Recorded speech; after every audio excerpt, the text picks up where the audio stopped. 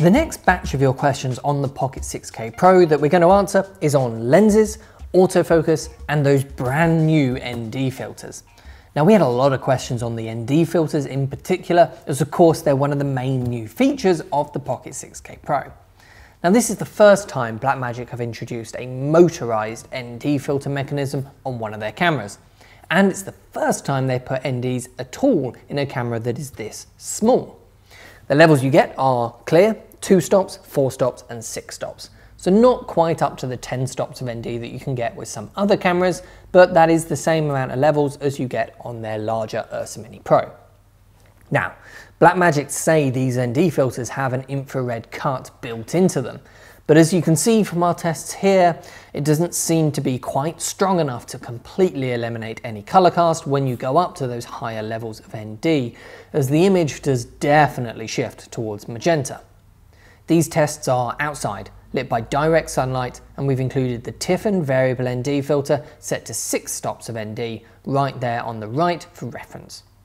Now, most of this color tint you can see here could be removed by doing a fresh custom white balance with one of these X-Rite charts, but because it's IR pollution rather than an ordinary color cast, you might well still see some color shifts on some black fabrics even after doing a fresh white balance. We also got a question about whether or not you could change these NDs while recording and what it looks like.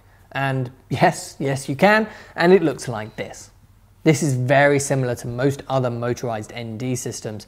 The only in-camera ND system that really looks any good at all when you're changing it is Sony's electronic variable ND, which works in a completely different way to this one. Also, before we move on from the ND filters, it's worth pointing out the placement of these. These are right here on the back of the camera. The controls are the plus and minus buttons. This is where your thumb sits when holding it handheld. And I love this placement. It makes them very easy to use and adjust quickly on the go. So yes, the ND system isn't perfect at all. It doesn't cut anywhere near enough IR really, but it is still a very welcome addition and a very useful tool to have built into your camera. The camera uses EF mount, just like the original Pocket 6K, and lots of people were asking about RF mount, and I agree, that would be a fantastic addition for Blackmagic to make, but I think for this camera, it's just asking one step too far, unfortunately. I mean, this is a Pro variant of the Pocket 6K. It's not a whole new camera design. Changing to RF mount would have been a huge deal, changing the design of the camera and adding much more cost and complexity to them when they were building that ND system.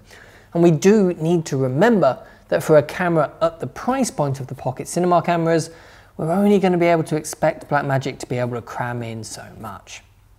On a similar kind of note is autofocus.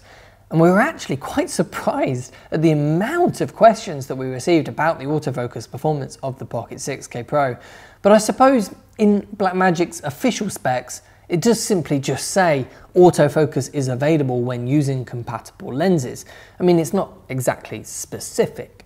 But for those wondering, there is no improvement in autofocus here over the original Pocket 6K.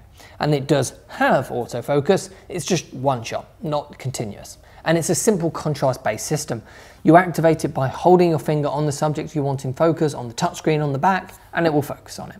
It does seem reasonably accurate, and it's not exactly quick to respond though, and it is sometimes very twitchy when finding focus. But it is useful as a one-push system though, especially when you're using them in a multi-camera situation where the cameras aren't necessarily manned, like when you're using their ATEM mini switchers, for example. And with those, you can actually control the focus from the connected computer software.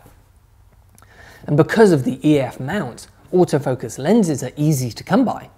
Always keep in mind when you're choosing lenses though that this is a 6K high-resolution sensor. But that does work out at just under 20 megapixels of resolution when you talk about photographic terms. So realistically, most decent lenses, particularly stills lenses, should be perfectly fine and cover that no problem. But it's worth remembering if you want the best out of this camera and the best out of its sensor, you're definitely going to want to be using modern lenses of a decent quality. Now, Canon of course have a fantastic range of L series lenses, and these work brilliantly with the Pocket 6K Pro. And there's also their super 35mm zoom. It's not L series, it's the 17 to 55mm f2.8 IS. And that is a great pair for this camera because it's fast, it's a decent zoom range, and it has image stabilization. It's getting on a bit now, but it's still a fantastic lens. But perhaps the most popular lens though is this Sigma 18 to 35mm f1.8. Now this doesn't have image stabilization, which is very useful to have on these cameras, but it is affordably priced, it's fantastic quality, and it opens up all the way to f1.8. So it's understandably a very, very popular choice. The camera really shines though when you're pairing it with cinema style lenses, because EF mount now has a huge range of fantastic cinema lenses, all at a different price point. I mean, there's the Zeiss CP3s, the Sigma Cinema range, like this fantastic cinema version of their 18 to 35mm. There's the Canon CNE primes, and then more affordable options like the Samyang Zines and DZO Film Vespid lenses, and even these little VDSLR lenses to keep the cost down.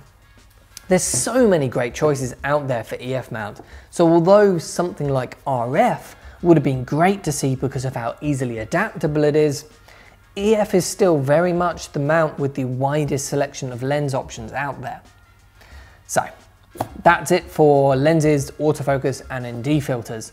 And in the next videos in this little series, we're going to be moving on to monitoring and recording modes. So watch out for those, and if you want to buy a Pocket 6K Pro for yourself or any of the other products we've mentioned here in this video, just head over to proav.co.uk.